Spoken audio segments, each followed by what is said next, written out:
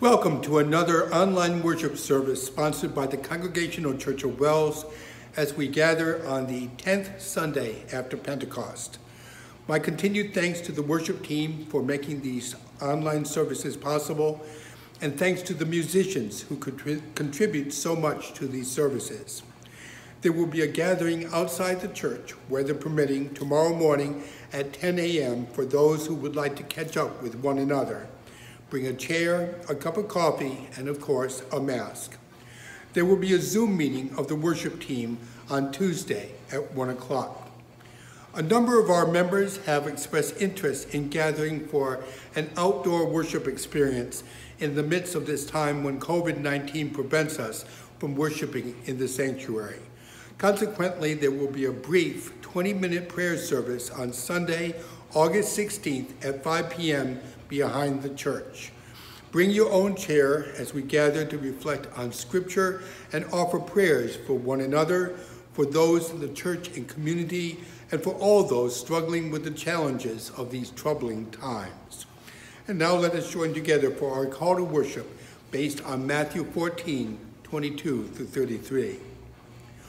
We gather together to worship God, who comes to us when we least expect it, who calls us out of the safety of our ordered lives and invites us to join him in the adventure of faith. Let's worship God together.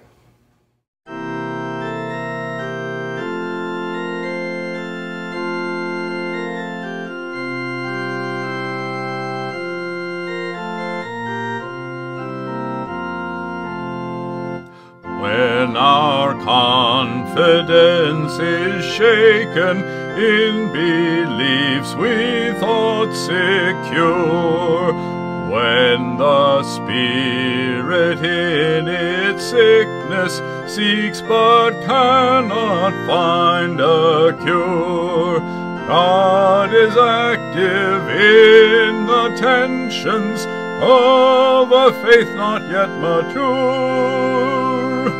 Of a faith not yet mature. God is love, and thus redeems us in the Christ we crucify. This is God's eternal answer to the world's eternal why. May we in this faith maturing, be content to live and die.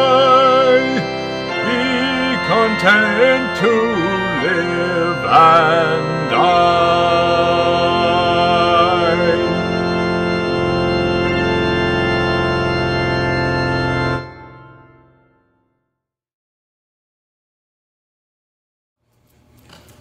Let us now join together in our opening prayer, again based on Matthew 14, verses 22 through 33. Gracious God, we gather once again to offer you praise and thanksgiving for your unfailing love and faithfulness, shown most clearly through your Son, Jesus Christ. Grant us grace to worship you in spirit and in truth. Through the power of your Holy Spirit, open our eyes to recognize you among us. Give us courage to step out in faith to meet you, and confidence to follow where you lead. For you are our God, and we are your people, called by your name. In the name of Jesus Christ, our Savior, our Lord. Amen. And now as we offer our joys and concerns this morning, I would like to once again express my thanks to those who are calling or keeping in touch in a variety of ways with members and friends of the church family. The chair of our care team, Judy Ryan, has asked me to share the following joys and concerns. It is a joy to share that Sue has returned home from rehab. Prayers for her continued improvement. Prayers for Jeanette Haggett and her family at the passing of her son-in-law, Ken. Prayers for Tina and Bob Cole's family on the passing of his brother, Mike. For Joe Borse and his family on the passing of Joe's father. The family of Ronald Avery. The family of Bob Bartlett. and the family of Ariana Layton. Continued prayers for Maggie and Jim, Mary, Emily, Jennifer, who is recovering from ankle surgery and is doing well, Bobby, and Peter. Prayers for Ellen, Selena, Lisa, David Jr., Paul, John, Bob, Jean and Bruce, Jennifer, Amy, Carrie, Nadine, and Roberta. Prayers for Sandra and Rachel, Courtney, Jean and Neil, Lee and Rita, Donna and Jack, June, Christine, Claire, Marie, and Ray. And continued prayers for Cindy, Antonio, Sylvia, Marlene, and Alan and Carol. Prayers also for our summer church family who we are missing, some who have been coming to Wells and to our church for many years. They are with us in spirit, and hopefully some are attending our online services. As we share these prayers before you, Lord, let us also join in our pastoral prayer. Let us pray. God of love and grace, we pray that you enable us to step out in faith through the power of your Spirit working within and around us. Help us to have confidence in your presence and to trust in your guidance even when circumstances cause us to doubt that you are with us. Remind us of the words of Scripture that teach us that faith is the assurance of things hoped for, the conviction of things not seen. We pray for our nation and for our world as we continue to struggle with the ravages of COVID-19.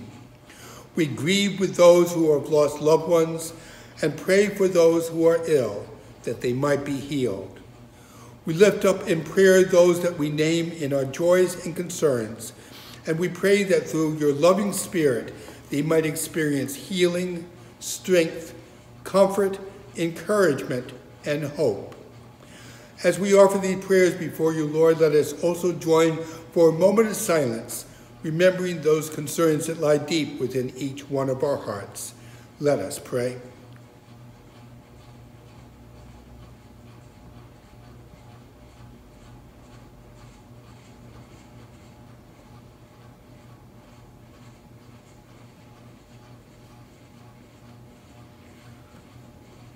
Let us also pray in the words that Jesus taught the disciples, saying, Our Father, who art in heaven, hallowed be thy name.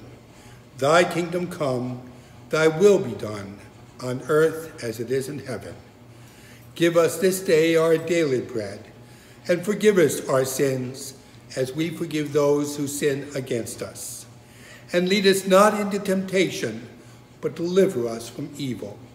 For thine is the kingdom, and the power, and the glory forever. Amen.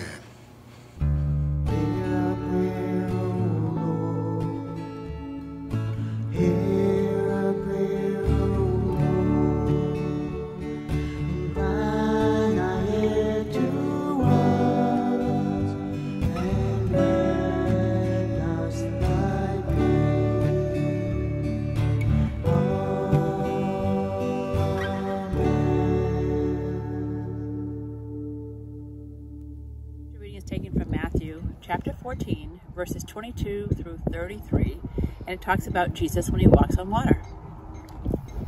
Immediately, Jesus made the disciples get into the boat and go on ahead of him to the other side, while he dismissed the crowd. After he had dismissed them, he went up on a mountainside by himself to pray.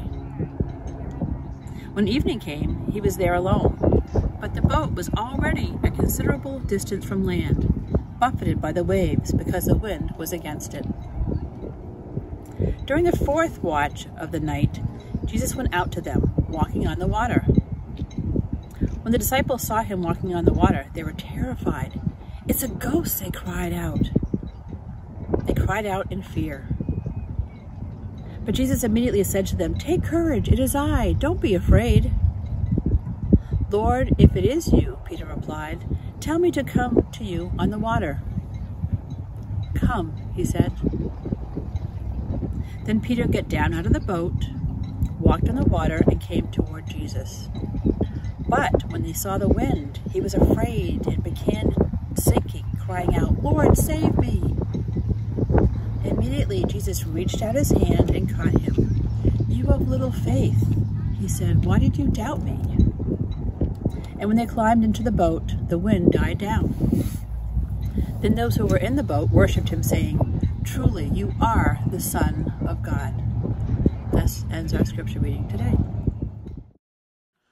Glory be to the Father, and to the Son, and to the Holy Ghost, as it was in the beginning, is now, and ever shall be, world without end.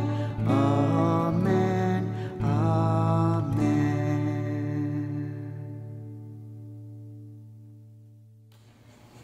Have you ever heard the story about a man who gets too close to the edge of the Grand Canyon, loses his balance, and slips over the edge? Just before falling 1,000 feet, he grabs a root sticking out from the edge. "Help me," he pleads. "Is there anyone up there? Help me, save me. Is there anyone up there?" A voice answers, "I am the Lord. I can save you. Do you believe in me? Do you really want me to help you?"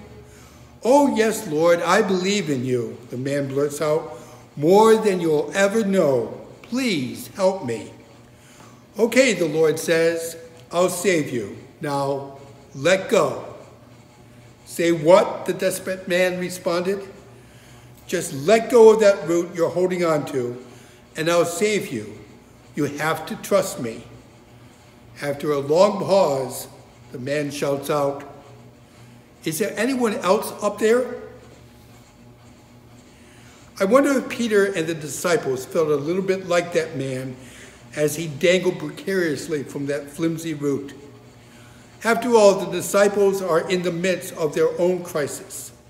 They are out on a boat, having been sent away by Jesus.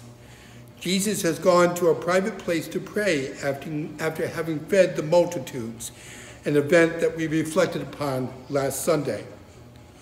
While Jesus prays, a terrible storm develops, tossing the disciples' helpless boat in every direction. We are told that Jesus approaches the storm-tossed boat by walking on the water in a non-anxious and matter-of-fact manner. As afraid as the disciples are of the storm, they're even more fearful about this figure that is approaching them, whom they assume is some sort of ghost. Peter, the ever-impetuous one, the one who had a reputation to act and speak first and then think later, Peter calls out to this person walking toward them on the water and says, "Lord, if it is you, command me to come to you on the water." To which Jesus simply responded by saying, "Come." At this point, Peter might very well have felt like that unfortunate visitor to the Grand Canyon, clinging for dear life to a fragile root. But you know what? Peter overcomes his fears, and unlike the other disciples who fearfully cling to the boat for life, Peter takes the risk and heeds Jesus' command. And you know what? At first, the impossible becomes possible. Peter, the simple fisherman, was empowered to perform a miraculous feat. He was walking on the water. As long as he focused on Jesus, who was standing before him, he is empowered to do what he would never have been able to do with his own powers. But then he becomes fearful, the threat of the wind distracts him from his focus on Jesus, and he begins to sink. At that point, Peter is left to his own meager powers. He is overcome by his fear of the turbulent waters, and he cries out to Jesus, "Lord, save me." Jesus responds to Peter's plea. Jesus saves Peter. Jesus stills the water, and then Jesus asks, You of little faith, why did you doubt? What is Jesus teaching us in this remarkable account describing his walking on the water and Peter's tentative attempt to do the same? I believe that this event teaches us what is meant to step out in faith and how doing so requires that we put our focus squarely on Christ. We learn these lessons through the eyes and ears of Peter. For Peter represents you and me, and everyone else who seeks to be a follower of Jesus. Peter shows us that, first of all, faith requires risk. We have to risk to overcome our fears and step out into the storm-tossed waves of life. When we do, we discover that incredible things can happen if we keep our eyes on Jesus. The importance of stepping out in faith is illustrated by Reverend Dr. William Williman, renowned United Methodist preacher, in a sermon entitled, "How Will You Know If It's Jesus?" If Peter had not ventured forth, had not obeyed the call to walk on the water, then Peter would never have had this great opportunity for recognition of Jesus and rescue by Jesus. I wonder if too many of us are merely splashing about in the safe shallows and therefore have too few opportunities to test and deepen our faith.